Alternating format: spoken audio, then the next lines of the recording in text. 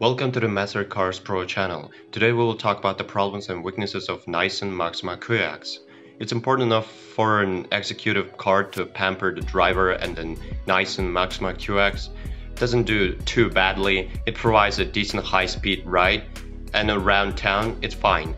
However, the handling just can't compete with the German models that dominated this class. The steering is lifeless and it feels nose heavy through the corners. The two V6 engines are the car's strengths, pulling smoothly right through the rev range. They're quiet too, which sadly means you can hear just how much road noise there is. As you'd expect of a Nissan, the dashboard is well laid out, but the cabin has none of the quality in the QX's rivals. There's no reach adjustment for the steering wheel either, and the taller drivers will find it short on the bedroom. Rear passengers get the best deal with acres of space to spread out in, but the way the suspension intrudes into the boot limits its practicality. The Maxima QX suffered catastrophic depreciation as a new car and lost 80% of its value in the first 3 years of its life. That means it's a lot of metal for the money as a used buy. However, it'll cost you in other ways. For example, with no diesel model to offer decent fuel economy, the miles per gallon figures aren't that great. The official numbers are 29.1 mpg for the 2.0 and 27 mpg for the 3, but you'll struggle to reach those in everyday driving. Sourcing replacement parts could be a problem given the age of the car now, but at least Nissan bills tend to be lower than average. Even if you use a main dealer for your servicing and repairs. But if you want to cut your bills even further, there are plenty of independent garages that specialize in Japanese makes.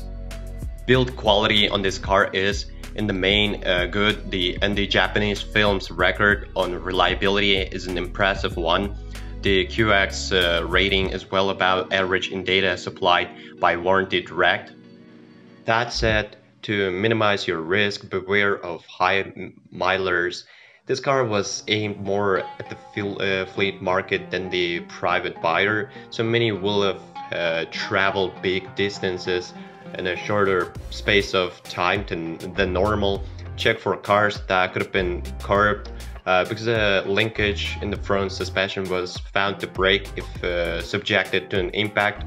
Nissan warned this could affect the QX stability and make the car difficult to control.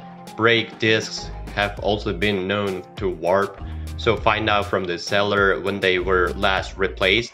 Inspect the headlamps too, because faulty or damaged ones are particularly pricey to replace. The QX was only on sale in the UK for 2 years. It was launched on an X plate, and there are just 2 models to choose from. Both are V6 petrols, 140 bhp, 2 liter and 200 bhp. 3 liter, our pick of the pair is the latter.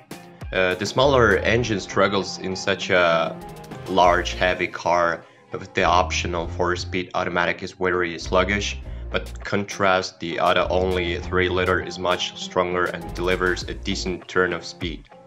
There are 2 trim levels, C, SE and SE Plus. SE is only available on 2 models and has remote central locking alloys, CD changer, climate control, and power operated windows, mirrors, and sunroof.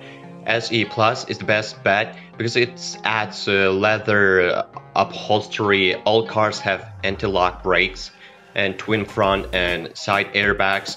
In security testing, the car was found to be very good at keeping out the thieves. Well, if you are the owner of this car, then please describe the problems that you had to face during the operation of the car. Perhaps it is your feedback that'll help viewers when choosing a car. That's it for today. Thanks everyone for attention. It isn't much work for you to subscribe to the channel. See you soon.